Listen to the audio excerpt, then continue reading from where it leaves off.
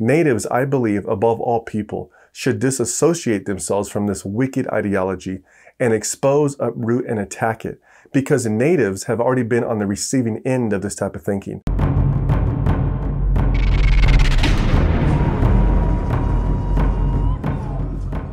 All right, settle in, because this is going to be a good one and a long one. I figured I might as well jump into the frying pan with this first episode and start off with an extremely controversial topic. Why not? Now, this video is part of a 3-part series called My Diatribe, and will be a short dive into who I am, which will tie into both my criticism of identity politics and why I started this channel. Don't click that back button. There is a point to my short autobiography. There is a method to my madness. So let's get to it. I am half native, which means I am a breed, a mutt, a Heinz 57, a Baskin-Robbins 31 flavors. And no, I am not offended by those appellations, because I am more than those terms, or those terms are less than me. My family on my mom's side is from 3 reservations: the Hopi Reservation, the Colorado River Indian Reservation, and the Miwok tribe by Yosemite National Park. I myself have lived off and on the reservation. I have worked on a reservation for over 23 years now. I have friends and family that live on different reservations throughout the United States. I have a huge extended family on my mom's side, with full-bloods and breeds like myself. I have family members who are Hopi and Irish, Hopi and Dutch, Hopi and Seminole, Hopi and Kiowa, Hopi and Mexican, Hopi and Chemehuevi, and full-blooded Hopi. Our family is truly one big, glorious melting pot. I have branded cattle, pitched hay, ridden horses, played in canals, swam in canals, played king of the canal, and dressed, butchered, and slaughtered just about every animal you could think of on the res.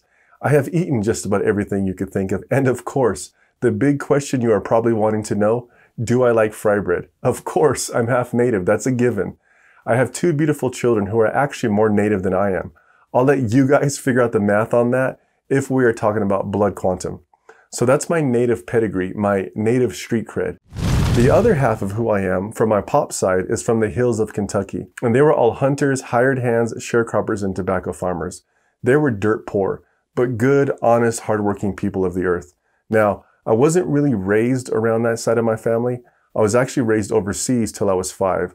We lived in Iran, Italy, Germany, and Spain, and then came back to the States. My dad served 20 years in the military, 2 tours in Vietnam, was shot 10 times, survived, met my mom, and then had me. And he is one of the toughest, and I mean toughest men and fathers I know, and I love him. He's also my hero. And he's also fiercely independent and loves freedom. Now, to be honest, I get that from both sides of my family. The Hopi side is also fiercely independent. Some of the older traditional Hopi elders during the turn of the last century are some of the fiercest opponents of federal intervention. Their objection to federal intrusion is beyond historical dispute, which their imprisonment on Alcatraz Island testifies to. That history alone is fascinating. And that guy right there is my great-great-uncle. Now, you're probably thinking, why did you just list your background, your social and cultural capital?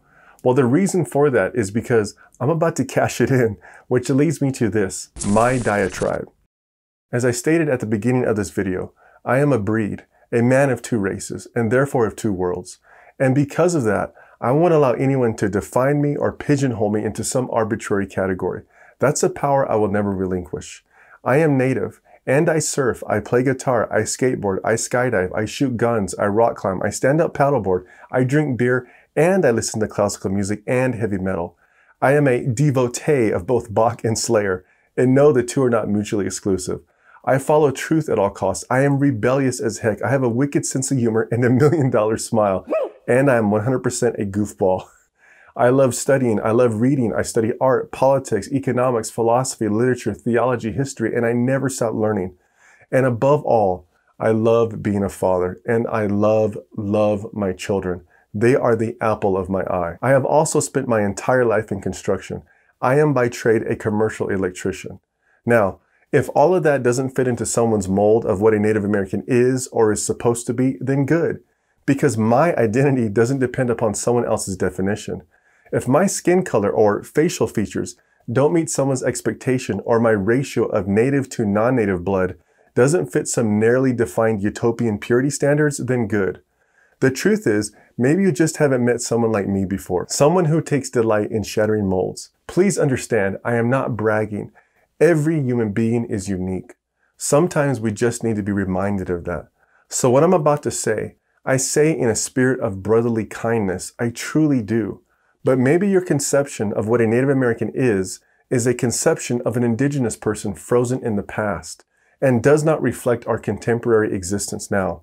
And I say this to both non-natives and natives. Now, you may be thinking, dude, why are you so adamant about these things? Good question. I am animated because some people today have lost their minds and have embraced dangerous ideologies, worldviews, paradigms, or belief systems as a substitute for thinking, believing that these ideologies will make this world a better place when all it's going to do is tear it apart. And as a consequence, right now, because of these belief systems, the individual is under attack. Now let me explain what I mean. There is a particular insidious worldview called identity politics that says that who you are as part of a group is more important than who you are as an individual, and that everything in life, including all of human history, must be viewed through the lens of the group to which you belong, and that the supposed group to which you have been assigned into somehow not only defines who you are, but determines whether or not you are an authentic person, whether or not you should be given a voice to speak, and whether or not you're a part of a dominant or oppressed group of people. You as an individual are no longer judged on an individual basis, like your character, but instead are to be judged by your group membership. And what worries me is not those people who blindly accept and follow every tenet of this radical worldview. What worries me is those people who have absorbed, perhaps unknowingly, the spirit or underlying ethos of it without critical reflection. Because part of this ideology's appeal is that it sounds just and moral, which seems to give it a degree of plausibility. And part of this ideology's strength is its ability to attach itself like a virus and replicate itself using the mechanisms of a host culture or host epistemology, which is where most people's street-level understanding of this issue resides. And it does this by using language deceptively. It retains the same words, but replaces them with different meanings. And what makes this ideology so confusing and hard to grasp is first, this is by design. Identity politics takes its cue from postmodern philosophy and what is called specifically deconstructionism, in which you attempt to deconstruct, dismantle, and subvert everything, including language, to expose invisible power relations. This is why the term identity politics seems at first glance to be a non-controversial statement, in which case this ideology would be much to do about nothing. However, that is not what the phrase identity politics means. It refers to the individual's identity subsumed under and absorbed into a homogeneous glob of the group. And what the identity of these groups share is either differing degrees of oppression or differing degrees of domination. Your own autonomy and sovereignty as an individual must take a back seat to the group, from which you are frozen, locked into, and defined indefinitely, according to this paradigm called identity politics. And the reason why I am so animated about this way of thinking is not only is it conceptually wrong, but it's dangerous and has been used in the past to justify horrible atrocities, especially in just the last century. When you judge people according to physical characteristics and assign them to a group, you are following in the footsteps of a very dangerous precedent that history has already shown repeatedly what this type of thinking leads to. Natives, I believe, above all people, should disassociate themselves from this wicked ideology and expose, uproot, and attack it, because natives have already been on the receiving end of this type of thinking. This type of thinking led directly to what is called by different names as the displacement era, the removal era, the eradication era, and the assimilation era of native people. Now, I am going to sound like an older brother here, but man, you better know your history, your people's history, before you join forces with an ideology that is destructive of your own culture. This way of thinking is a threat, and I'm going to unfold this by using myself as an example. This is me jumping into the frying pan. Here's the million-dollar question. What do you do with someone like me, who is a breed, who is essentially made up of two races? Is half of me, which is supposedly part of the dominant group in society, imposing hegemonic power on the non-dominant groups in society? And if this is true, does that mean that half of me is doing the oppressing while the other half of me is being oppressed? Should I both atone and accept my own atonement for such injustice? Am I forever doomed to feel both guilt and absolution? Does half of me have an authentic voice, while the other half has to remain silent forever? How does that even work? Now, what's wrong with this way of viewing the world? This worldview is legion, but I'll focus on just one aspect in this video. This view of the group as having priority over the individual, and that who you are as a member of a group is determinative of your position in society, or what this belief system refers to as privilege and power, is extremely authoritarian. Let me explain by using an analogy.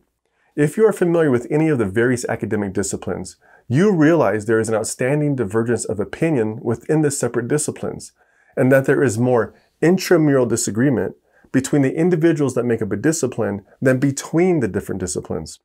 There are epic debates within each discipline over methodology, application, what constitutes the demarcation boundaries of that discipline, and tectonic paradigm shifts occurring beneath the surface within those disciplines. In essence, there exists more intragroup disagreement than intergroup disagreement. This not only demonstrates the wonderful diversity of opinions, ideas, and beliefs that all human endeavors and groups are permeated with, but these internal debates and disagreements also demonstrate the intellectual pursuit of objective truth and an openness toward counterfactual evidence as a means to revise, confirm, or get rid of false knowledge and information. What these scholars are hopefully doing is trying to get to a deeper understanding of reality. This is not only essential to science and academia, but to knowledge itself, to life itself. Now, the truth is, we don't even need this fancy example to bring this point home, because we all know immediately that within our own intimate groups that we are a part of, that this reality exists. For example, sometimes we have more internal disagreements with our own families than with our next door neighbors.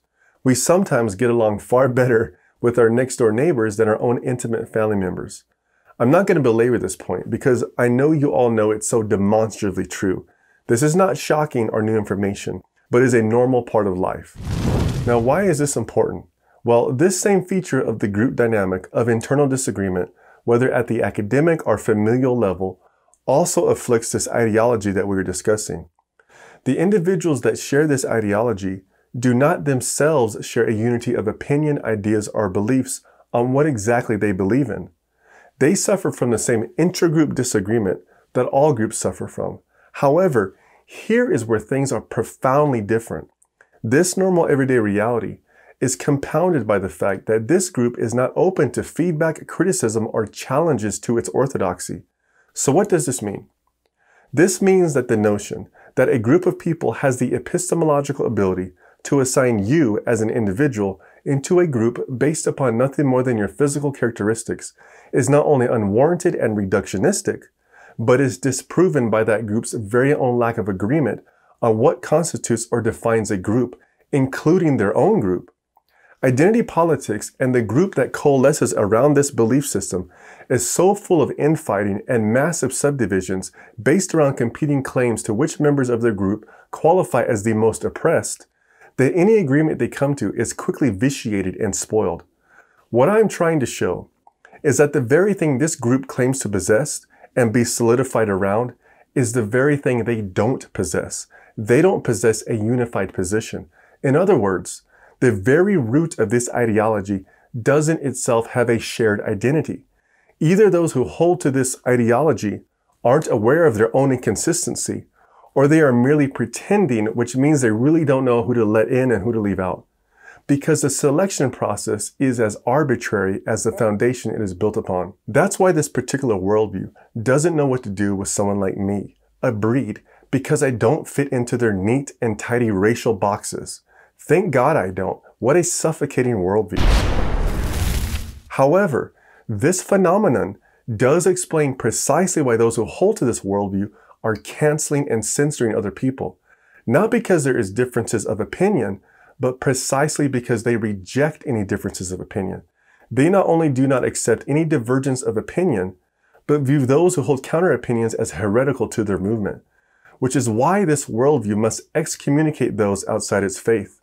In the final analysis, this worldview, this identity politics, because of its lack of evidence and reason, is not only extremely close-minded and dogmatic, but is an example of a secular cultic religion. This is a system of thought that shuns falsification and lives inside an illusionary world of confirmation bias, in which nothing can disprove it, but everything can prove it. In other words, this worldview, because it is not open to counterfactual data, is nothing more than a blind faith. It is a worldview that at its most basic level says this: do this because I say so. It is the oldest trick in the book, disguising might makes right as benevolence. This ideology commits the fallacies of both the argumentum ad verecundium and the argumentum ad baculum, the argument from authority and the argument from force. Now, please don't misunderstand me. There is real racism and discrimination in this world. There are real imbalances of power in this world. The existence of hegemonic power structures is real. And there are real flesh and blood human beings suffering from oppression. However, this particular worldview not only exacerbates the problem, but creates further division and is not only convoluted, contradictory, and confused, but is not equipped to make this world a better place. Identity politics not only creates a toxic, heightened racial and gender-driven atmosphere, but turns our fellow human beings into enemies. What I'm about to say will offend some people, but I have to say it. I swear if there was an ideology that Satan himself could have conjured up, this would be it. It turns people against each other, makes them suspicious of each other, flips language on its head, is based on deception, creates a toxic environment, and turns the color of our skin and our gender into an idol.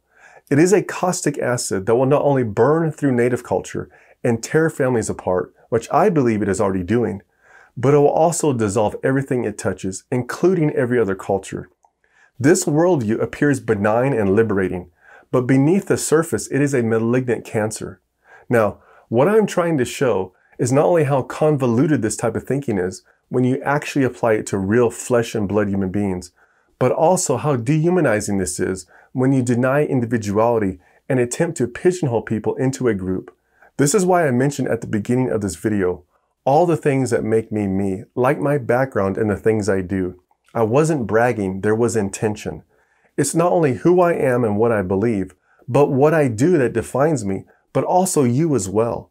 And any attempt at singling out one attribute or one strand that makes me me or you to the exclusion of all the others, not only defaces my unique God-given individuality, but my personhood and yours too. And if this ideology can attack someone like me, who is a breed, and who has worked and lived upon the reservation for more than half my life, and whose family is native, and whose own children are native, then how much more proof do you need on how destructive this ideology is? Now, I kind of danced around this issue earlier and said that this ideology doesn't know what to do with someone like me because I am a breed, but that's not completely true. Because I reject identity politics and do not conform to their conception of how my group membership as a Native American should think, then not only am I persona non grata, but I'm also branded as an enemy by this system of thought. And man, I got to tell you what, I kind of like that. I relish it. I am bred and born for rebellion and battle. And that's one appellation I will accept.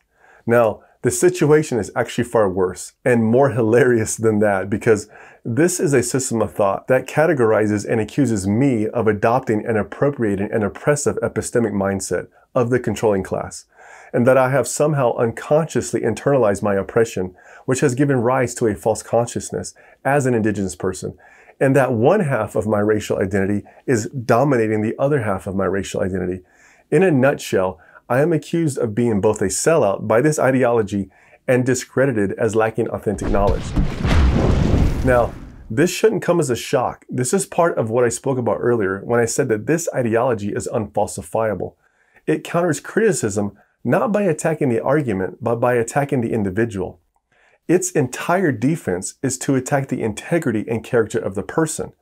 It specializes in the ad hominem fallacy. That's why I said that once you understand that you are dealing with a secular religion, then everything falls into place, because either you are with them or against them, just like Jesus says in Matthew's gospel, except this is a very strange gospel and a very different religion indeed. Now, all joking aside, this ideology is really just a flipped over secular version of Christianity, minus grace and forgiveness, and minus the supernatural aspect. which I will be talking about more either in episode 3 or possibly in a postscript follow-up video. Now, how do you counter this insidious worldview? Here's the answer. You defend the individual. You focus on the individual. What I'm about to say will hopefully challenge your belief system and disrupt the narrative you may have unknowingly adopted. Or maybe you'll disagree with me, which is fine. But it's this.